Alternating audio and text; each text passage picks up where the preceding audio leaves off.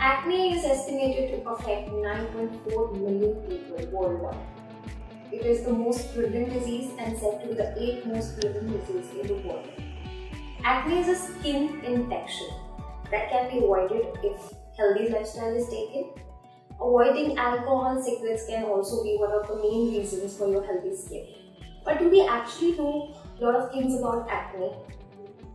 Today we have Dr. Gaurang Krishna with us, who's gonna tell us a lot of facts about acne, a lot of things which we may not know or may know. So we start. Acne is one of the major diseases, and I think it is not considered a disease also these days. Yeah. It's just normal things. People can apply whatever they want and they think it goes away. But moreover or less, they don't know that acne can actually be a very serious disease that can be give you healthy skin if you repair yourself further. So as we start, what is acne, and is there any difference between acne or pimple? Now see, acne is normal for a certain age group. So it's called acne vulgaris, which is the common variety of acne that happens in teenagers, and that is totally normal. Having too much acne is a problem because that can leave marks and that can leave scars, and that is why treatment is needed. Now, pimple is an umbrella term for any zit. Acne is specific. Acne is a specific skin problem, but as a layman, anything that happens on our face, be it a normal infection, be it any complicated skin disease, if it's a zit on the skin, we call it a pimple. Most commonly, a pimple is an acne. So I'll put it this way: all acne are pimples, but all pimples are not acne. Sometimes pimples can be certain other diseases as well.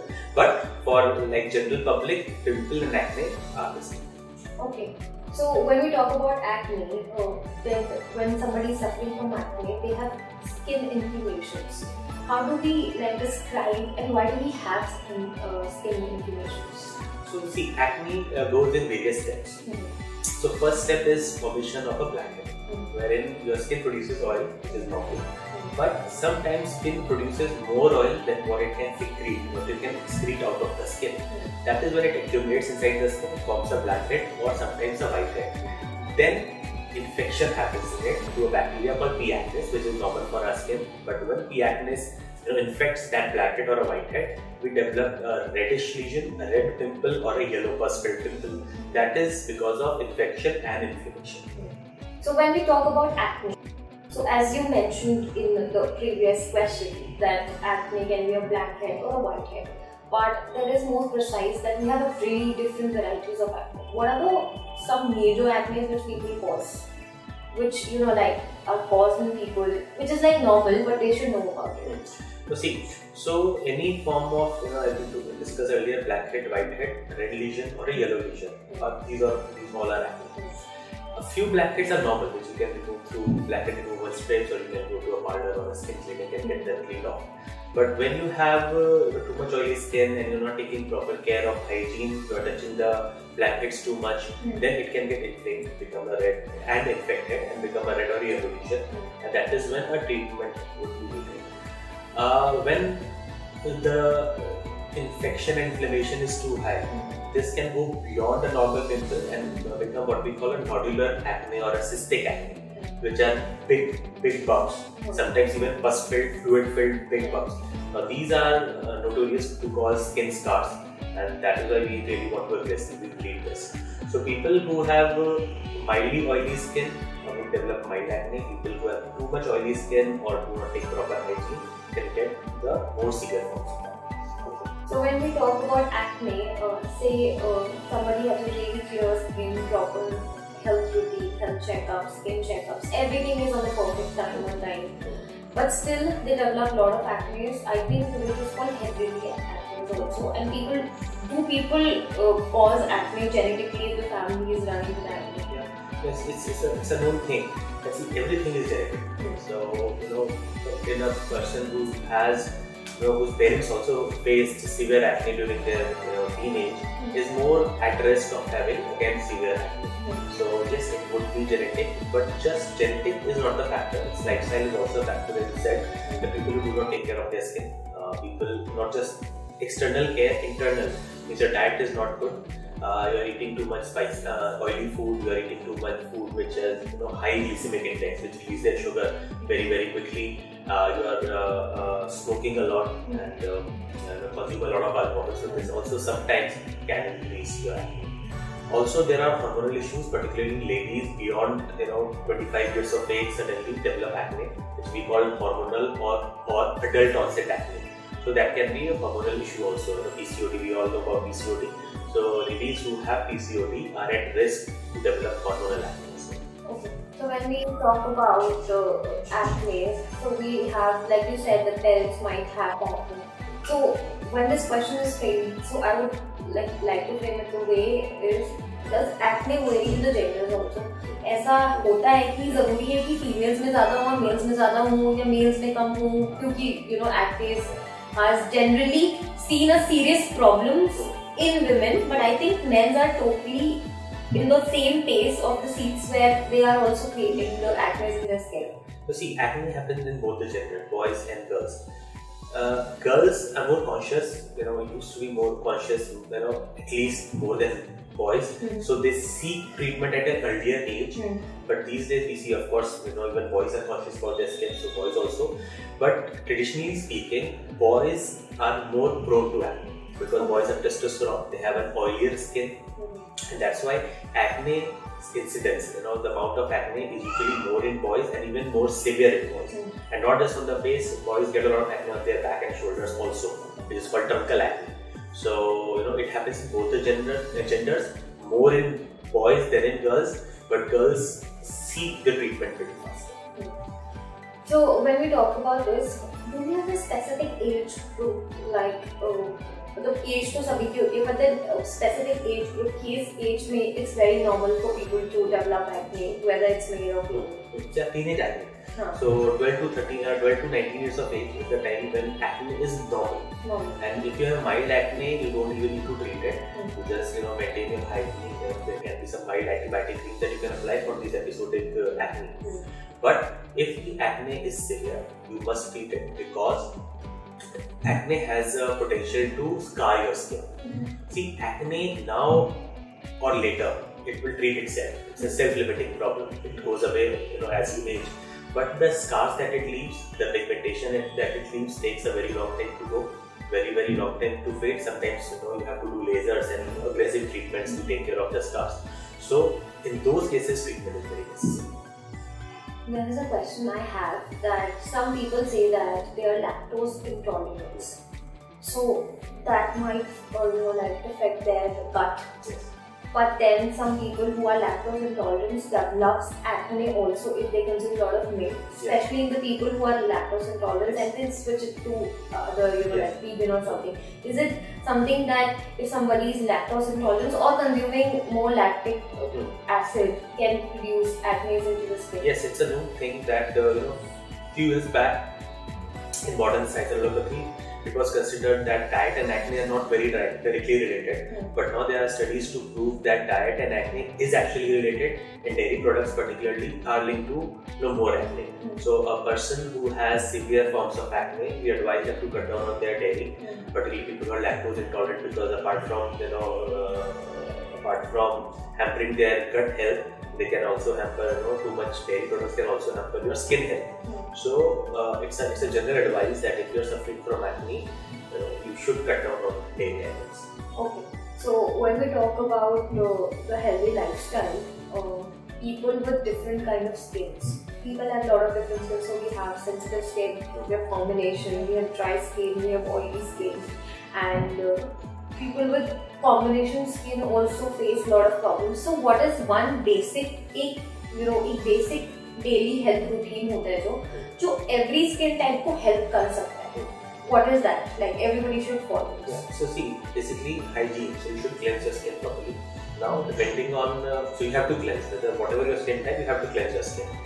But depending on your skin type, cleansers are different. So for oily skin, we can use a normal soapy cleansers or oil controlled cleansers. For a sensitive dry skin, we have to use non-soapy cleansers, something which does not have alkali, does not dry your skin a lot, because I have seen that if your skin becomes too dry after washing, it causes rebound oiliness which can flare your acne, and dry skin also causes its own issues. So cleansing is a must. After cleansing, hydration is also important, even in oily skin. Even in acne prone skin, we want to keep the skin hydrated because first of all it looks good, and it also it's good for overall skin health.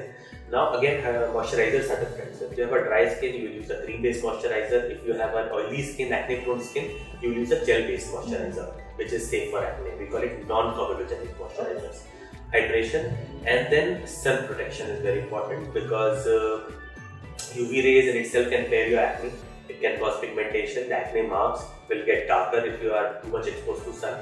So sunscreen is a must. But again, depending on the skin type, we have now different kinds of moisturizers. So now people who have acne prone skin, we use non-comedogenic moisturizers which are not too sticky. Okay. So which we call water-based? aqueous based is what they call, and they are not very sticky. A normal moisturizer is a very sticky thing, but that's how the normal formulation is. The one which with a little bit very light to the skin, jelly forms. Yes, so light to the skin. Or also there are things called physical sunscreens, which do not have chemicals, just have zinc oxide, titanium oxide. These are also safe for acne. So cleansing, hydration and sun protection, these are the three basic steps that all of us must use. If we have acne or we do not have acne, whatever the skin type, these three steps will take you a long way. Simple enough to do, but it will really improve your skin and maintain your skin quality. The products that you use will be different depending on what is your skin type. So as I've read a lot of where Instagram, everywhere, like कुछ ना कुछ बताया जाता है about the skin, that if you have a skin on the forehead, you have a different issue. If you have on a cheek, you have a different issue. If you have on a chin, it's a different issue. So how do we classify on the basis of face? Yeah. So that's a very good question, because see, acne on different parts of the face gives us clue towards the diagnosis and why we are having that. Traditionally, if you have acne on the upper surface, upper half of the face or all over the face, then the diagnosis is usually acne vulgaris, which is normal teenage acne that is happening because of oily skin. If you have acne predominantly on the lower half of the face, it indicates a hormonal component. So many, we discussed about adult onset acne in ladies. So these have acne mostly on the lower half of the face. Third is a person who is having acne predominantly on the forehead. That means that he or she is using too much hair oil, too much oil on the scalp, which is causing acne here. Third, many ladies will have acne, mostly on the side locks. So this tells us that probably they are threading in the wrong way.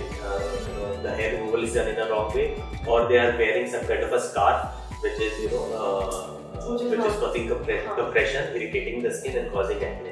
So these are the different clues depending on where the acne is on the face, and we get a clue towards the diagnosis and thus the treatment also. So when we talk about water consumption, and you have seen a lot of celebrities or very known people, सबका first thing for the healthy skin is हमारा water consumption बहुत ज़्यादा है. But water consumption actually ideally कितना होना चाहिए? Is it actually true that water consumption, which is ideally said, say what 5 to 6 liters a day, is it possible that सिर्फ पानी पीने से आपका skin is so clean? Okay. So again, of course, there is no doubt that there should be enough water consumption a day, 3 to 4 liters at least in summers, because it's important for your system to keep yourself hydrated. But saying that the secret to my good skin is because I drink 6 liters water may not be true, because here the lack of water is important. The excess is not that important, because body removes that excess water through urine anyways. So yes, it is good to be hydrated, and it's good for your body, it's good for your skin. But just being dependent on water and just gulping, water every time is not the secret for a good skin. It's basically your genes. It is how you are taking care of your skin that is more important. Water is a factor because you're not dehydrating yourself. And we know that there is a thing called water toxicity. So if somebody has read that water is the secret of good skin of a celebrity, read more about it, and don't start gulping glasses of water, because there's actually a thing called water toxicity. So, पर अगर किसी को consume करना हो water, still, what is recommended? 3 to 4 liters in a day should be enough, because that's what your body needs, and anything beyond that may not be extra helpful. But ये सिर्फ water के लिए या just hydrating through juices can also be like a part of it? Yeah, it's part of liquid because juice also has a lot of water components. So it's fresh juice, na? Fresh juice, not tin juice is all sugar. Okay, so when we talk about this acne, people आजकल बहुत ज़्यादा workload, work pressure, study pressure, say lot of pressure are there. Can stress also cause acne in this case? Stress can cause acne because if you ask me, there may not be any scientific evidence towards that, but we are seeing scientific evidence is one part, but observation is also as important as scientific evidence. We see a lot of patients like during their exams or after an illness, they develop an acne breakout. So stress definitely increases acne, not the cause of it. It basically increases acne in a person who is already predisposed to it. So you already have acne and then on top of it you have too much stress, so you may have more breakouts. One, you are taking less care of your skin during those times because you have more important things on your mind. Also, stress causes cortisol in the body, which can increase acne. So that's a direct relationship. But yes, to answer your question, stress may increase acne. So when we talk about, after acne or somebody who's always pimping out their acne, which is full of pus, तो उसके बाद है ना, I think skin पे थोड़ा सा निशान रह जाता है, which is like a spot and it's a blackish spot left. So people who think that it's a pus acne, they try to burst it, thinking कि ये ज़्यादा नहीं बड़ा होगा, ये साफ हो जाएगा, but I think it leaves a spot over it. So is it recommended? There's a name given to it, acne excoriate, because some people get obsessed with their acne and start picking it all the time, and that is very, very counterproductive because when you're doing it yourself and without thinking too much, you press too much and you fiddle with it too much, and that increases the inflammation. That may release the pus, it may look better at that point of time, but it causes more inflammation inside, which can, if we are lucky, just cause a black spot. But if we are unlucky, and many times we are, it can cause a gadha, it can cause a scar. And there is no treatment for a scar. It will not go away itself. You have to get it treated. So that is very, very unwanted, undesired. So you should not fiddle too much with your acne. However, there is a thing called micro drainage of the pus.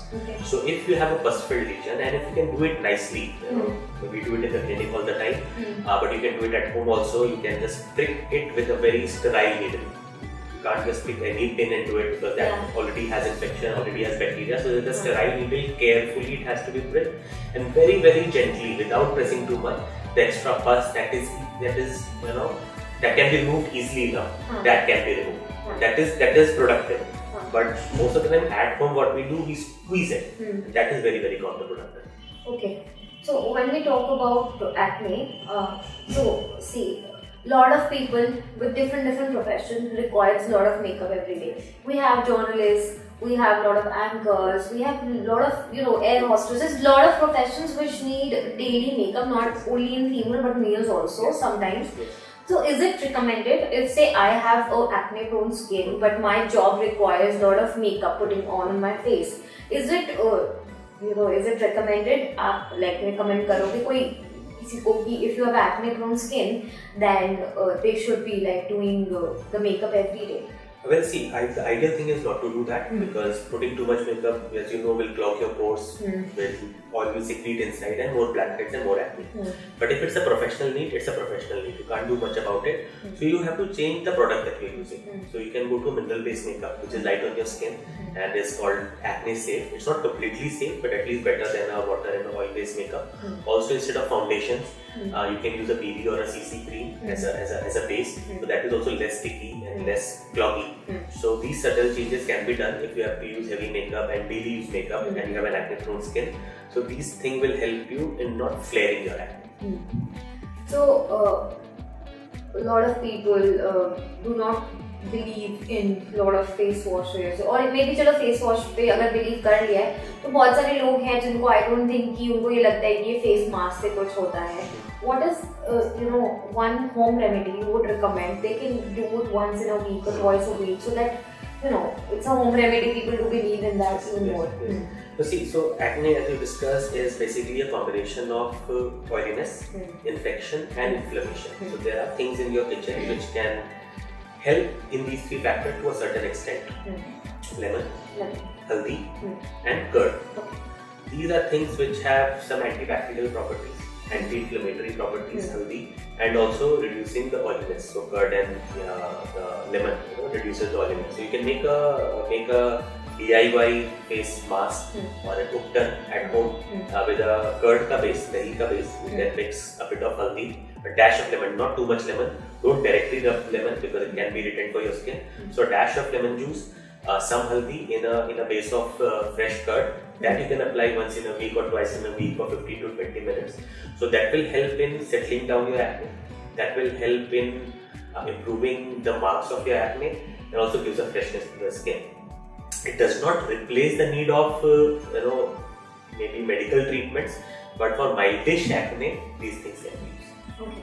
So when we talk about washing the face, some people have habit of कि अभी हर 2 घंटे में face धोना है, चाहे वो normal पानी से हो चाहे फेस वॉश से, may be some people have this thing, face खराब हो गया है, गंदा हो गया है, बाहर से आए तुरंत फेस धो लो. What is the ideal routine for the face wash? Plus somebody likes to wash it from cold water, somebody likes to wash it from hot water. I think they think clogs खुल जाएंगे and then they can wash it easily.